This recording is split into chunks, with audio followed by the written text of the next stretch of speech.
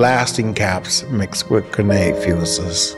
And I wanted to take a crew in and do a demolition run. And I told the captain that night when I got off of work, I said, hey man, we got to get rid of that stuff because it's 110 out there. And that stuff will go off. So I had some of my best men go down there to clean it up. And it happened. And when I got there, man, it was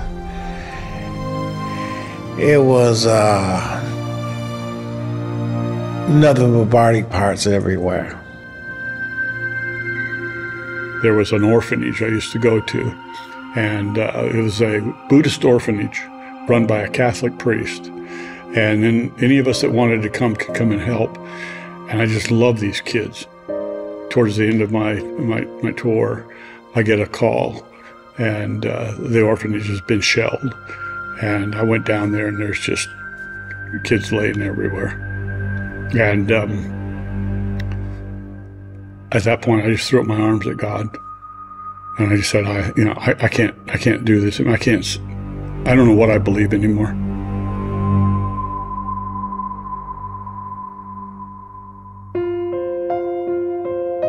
I went to a funeral once, first funeral I ever went to, where somebody's in a coffin, and I'm looking at the person, and I realized this is the first time I've seen a dead person that looks clean and in one piece, not burned up.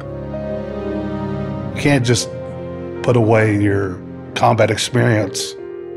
You can't put away your childhood. You have your childhood, and then you have combat. And when they collide, they make a big explosion. And that's what you're going through right now. They tell us one thing, and then they change the rules, and they don't give the people the proper tools. But they wouldn't do the right thing. And you just watched it go on and on and on. I think one thing that stays with you, and it will not go away, ever, are the faces of the individuals you saw in Vietnam who were still alive, but they weren't going to make it.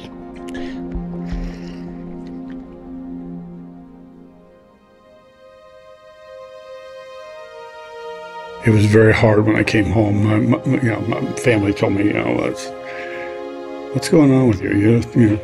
It's like, I'm not the same. You can't go through this and be the same. I said, but I don't know what that means exactly, but I know that I don't see the world like I used to at all. Everybody said that I was different, but I didn't feel different. I didn't notice being different. I definitely had anger issues that I never had before, but I didn't recognize them. It took somebody else to tell me because I thought I was normal. My son has told me that he has been very proud of the fact that I served and that I was willing to do something that was bigger than myself. I'm proud that I served, and I love the guys that I served with, and that's what made it different. But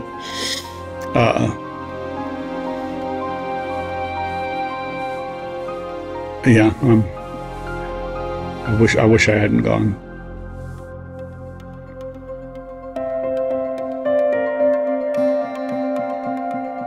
Whether you're a veteran or not, anybody that goes through some serious trauma, loss of life or bad childhood or whatever, I've come to the conclusion pain is pain is pain. You're going to have to deal with what's eating you. You're not going to get better. It's going to get worse. And as you get older, it gets even worse.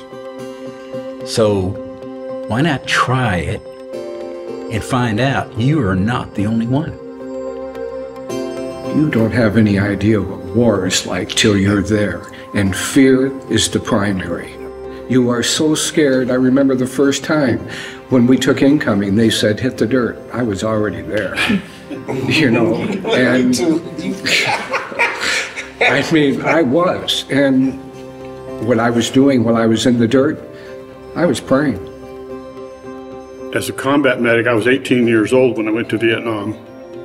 I went over there because I wanted to serve. I wanted to be a medic. I wanted to save lives and so on. And the stuff that I saw was just burned into my memory. Because, you know, we are boys. We are young people. I was raised in the church. And we get taught to do things that are the ugliest things on earth.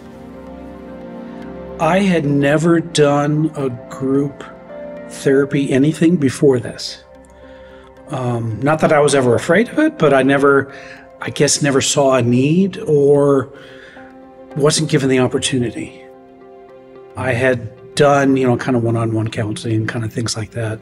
And then when it came up, I knew I wanted to get something different.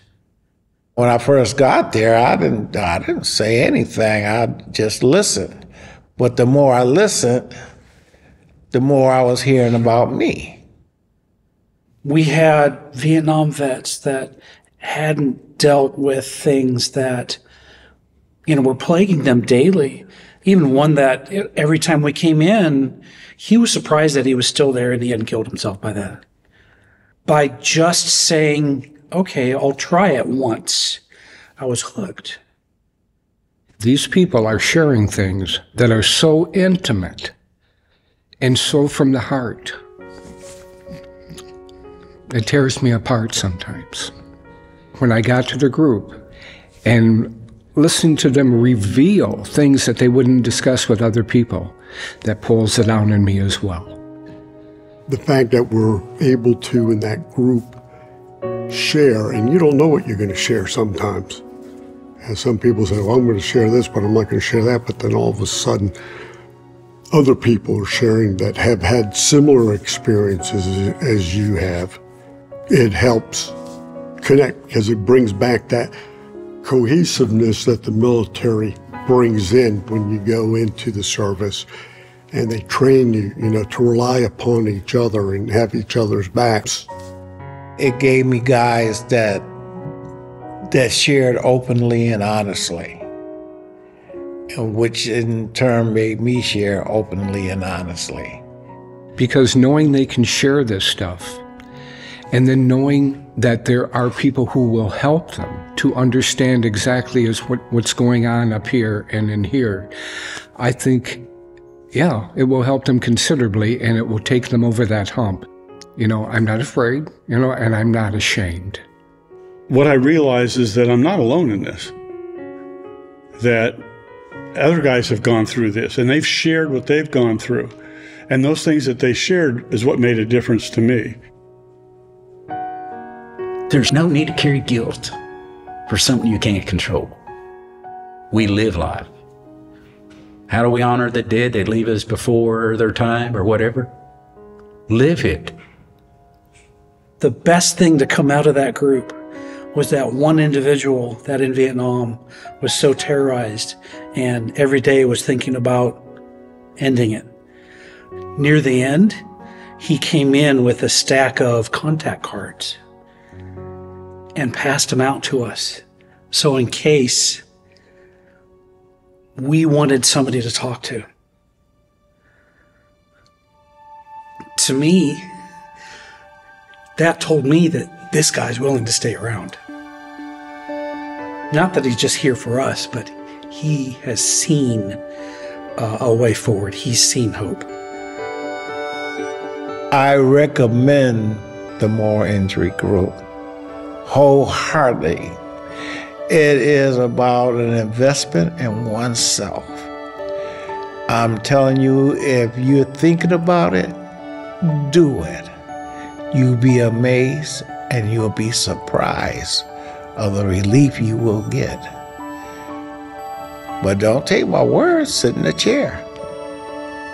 You don't have to say a word. Just come to a meeting, sit in the chair. You'll see for yourself how far it can take you.